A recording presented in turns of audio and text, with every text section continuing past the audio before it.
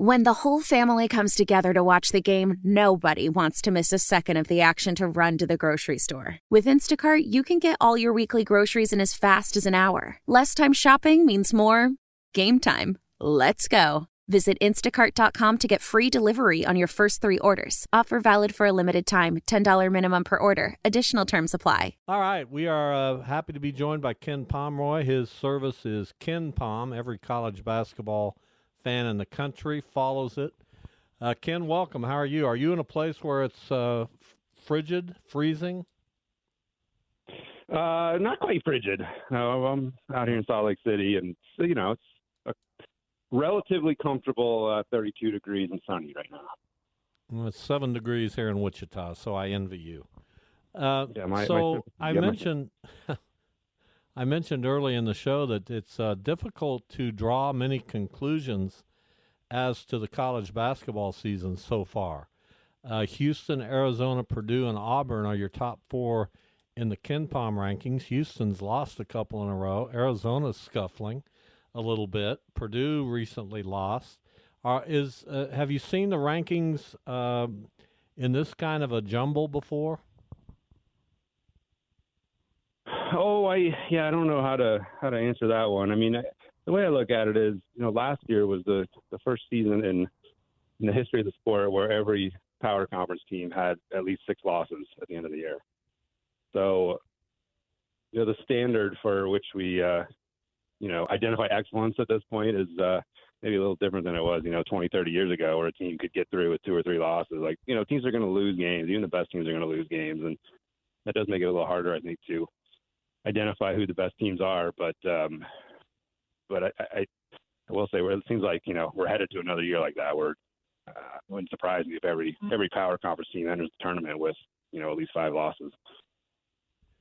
So what is that based on? Is that because of the transfer portal and the fact that now players are recruited basically all the time?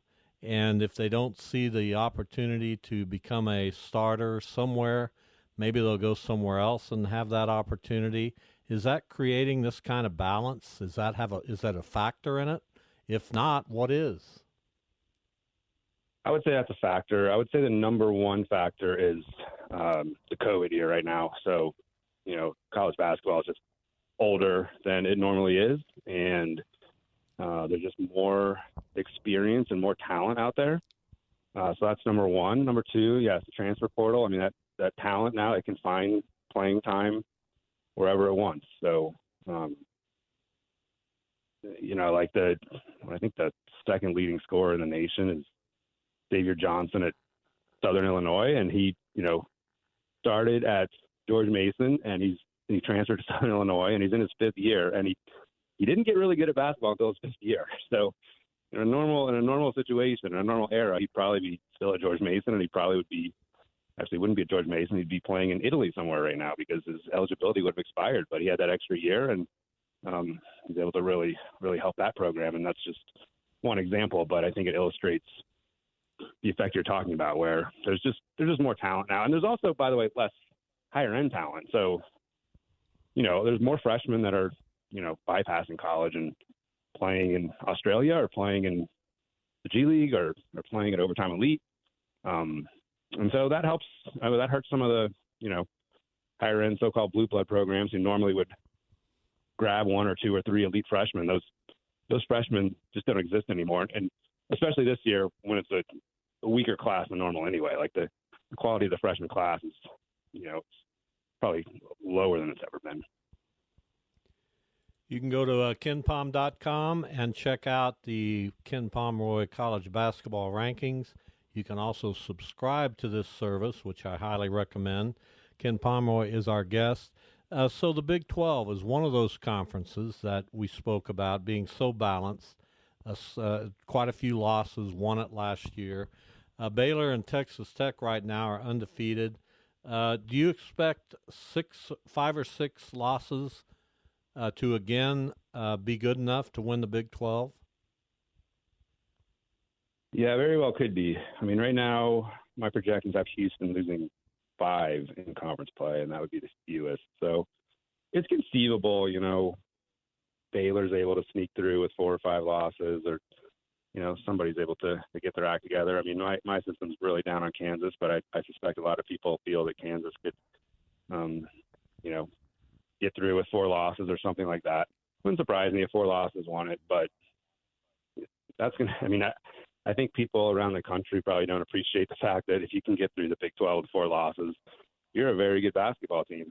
And, the way voting for the AP poll works, if you have 4 losses in conference, you're probably not going to be like the number 1 team at the end of the year. But it's just such a meat grinder in the league, especially on the road. I think people, they thought when you'd add, BYU and Cincinnati and UCF, like, oh, we're going to have some easier games on the road. And, as we've seen, that's not the case. I mean, certainly UCF is a competent basketball team. They may not be a tournament team, but you're going to have a difficult time going in there and getting a win.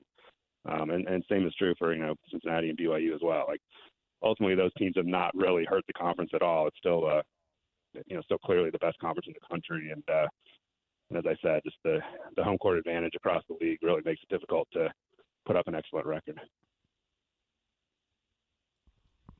Yes, sir. Ken, this is Anthony. I also have a question for you, too. I know you guys are talking about the Big 12. I want to shift around and talk about the American Athletic Conference, because they, too, have had an influx of new teams. How many teams do you see actually making it to the tournament? If the tournament were to start today, how many teams will actually make it from that conference? Because this has been said that they may be a 1-2 at the most. Do you see more than that? No, I think right now it's fair to say, obviously FAU and Memphis are pretty clearly tournament teams.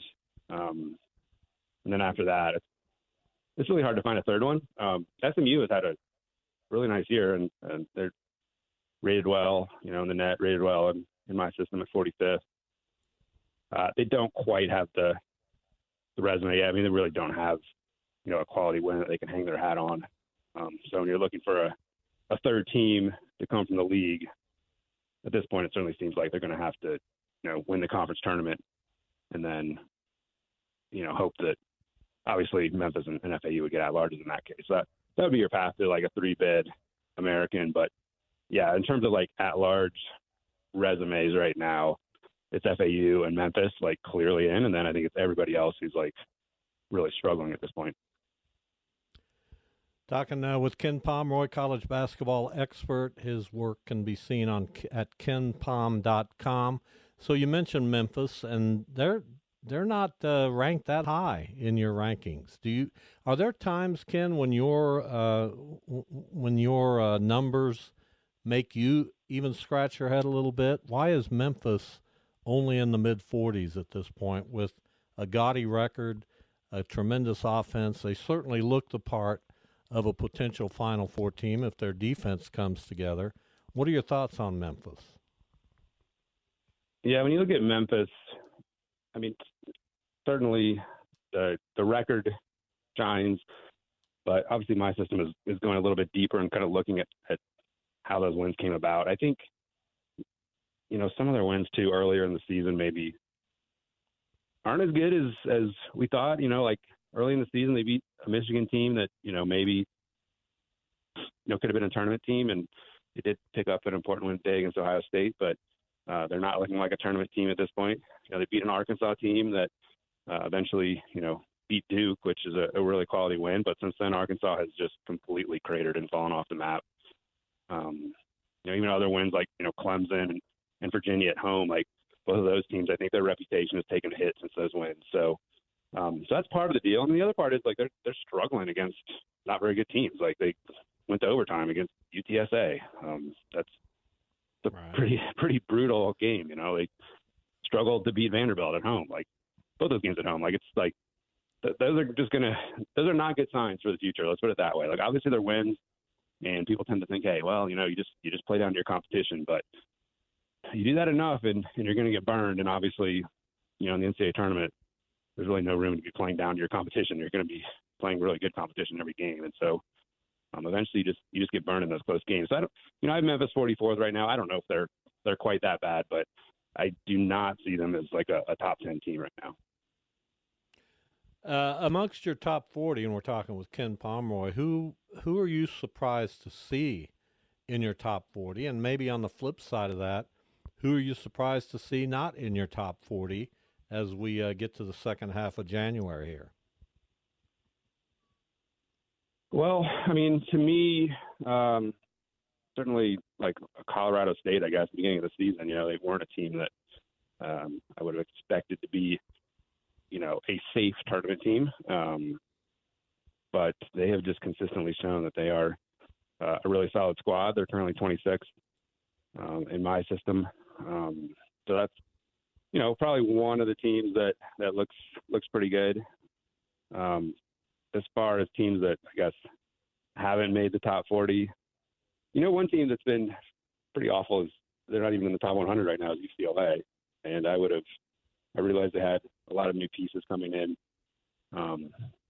Some guys from overseas that maybe didn't, were unfamiliar to people in the U.S., but it seemed like they had the kind of roster that Mick Cronin could work with. And, he usually gets the most out of his roster. So I felt like the talent on that roster should have been good enough to, certainly be in the mix for an at-large bid. Maybe not a great team, but they have just been dreadful to say the least. Did pick up a win last night over Washington, but they have really struggled to beat quality competition. And so, that's certainly to me a huge surprise just how bad they've been. I don't think I can finish this interview without asking you about NIL and the transfer portal and the incredible changes in college athletics. What do you foresee?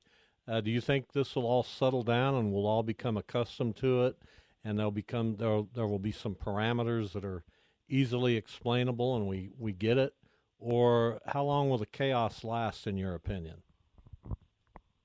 Yeah, I mean, those are two separate issues to me. Like the transfer portal, I it's here to stay, and I think will ultimately, especially with the court ruling that kind of allowed the two-time transfers immediate eligibility this year. I just think we're headed to a state where you can transfer freely every year, and some guys will do that, and some people won't. I mean, there's still guys that stay in their program for 4 or 5 years, but I kind of like the transfer portal personally. I know it takes some adjustment. I mean, I grew up in an era where, once a person enrolled as a freshman, you pretty much expect them to be there as a senior, and it's taking some adjusting to appreciate this new world. But I mean, I think it's clearly good for the players. I know it's not great for the coaches, and maybe it's not great for the fans. Although I do think by the time you get to conference play, you kind of know your roster at that point. But so the transfer portal is here to stay, and I think it's ultimately good for college basketball. NIL is good for the players as well, and that's the area where I think you're going to see, more evolution. I don't know where it's going to end up, if it's going to end up with colleges just outright paying players, if we're eventually going to see a separation from, the athletics and the educational part of the game. I mean, that's something else that could happen. It is a little bit more scary, the NIL part, but ultimately there's going to have to be more regulation. I mean, right now, there's just, it's not a great situation for the players where they're entering into contracts that maybe aren't fair to them, or they're just naive about the terms of. And so I think more regulation will be good for all parties involved. And I think, I don't think it'll hurt the sport. I think the sport will carry on, and ultimately the players are getting a piece of the pie that, I think they've long deserved. All right. Really appreciate your insight. We know you're a busy guy. We appreciate you too coming on our show. Thanks, Ken. All right. Thanks, Bob. Appreciate it.